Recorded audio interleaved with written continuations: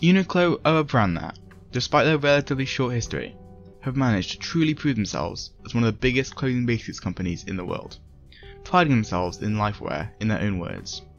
Simple made better.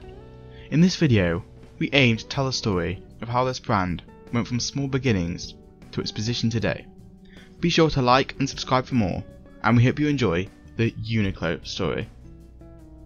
The founder of UNIQLO, Tadashi Yanai, was born in 1949 in the Yamaguchi Prefecture in Japan. He grew up in difficult years for Japan following World War II. When handed his family's menswear shop, Yanai had ideas of his own.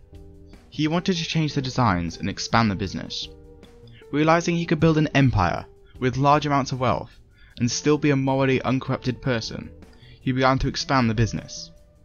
Adding women's clothing to the store and rebranding it in 1984 to Unique Clothing Warehouse, which later became UNIQLO, he was ready to begin growing the business. UNIQLO continued to grow over the coming years, experiencing vast growth and market saturation.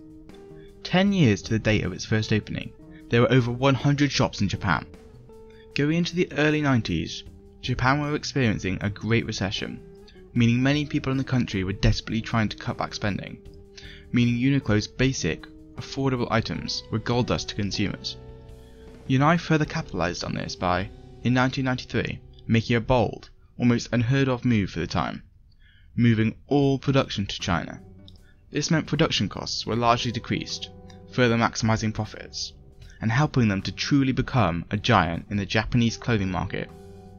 But they wanted more, and global expansion was on the way. Despite Tadashi's big goals for UNIQLO, the start globally was shaky to say the least.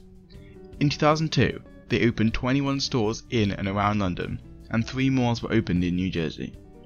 It quickly became obvious how this was, financially at least, a complete failure. By 2006, only 8 stores remained open in London. This failure has been put down to multiple reasons, including opening too many stores too soon, not establishing enough of a brand identity, and mistakes in sizing metrics. UNIQLO didn't account for the fact that the average Japanese man was smaller than the average British or American man, for example. Something had to be done. UNIQLO wasn't cool enough. That was essentially the conclusion that Japanese designer Kashiwa Sato came to, and told Yanai, after discussions had taken place. UNIQLO needed to rebrand themselves abroad. So, they did, teaming up with people such as Charlotte Ronson, Rivina Carver, and Jill Sander. They released more hip lines to great success, and found themselves stabilizing more in other countries, allowing them to steadily grow to where they are today. As of the making of this video, UNIQLO operates in 16 countries worldwide, but the core philosophy remains unchanged: provide good quality, well-designed basics, and sell them at affordable prices. Thanks for watching our video. Make sure to like if you liked it, subscribe for more, and leave a comment of which brands you would like to see us do next.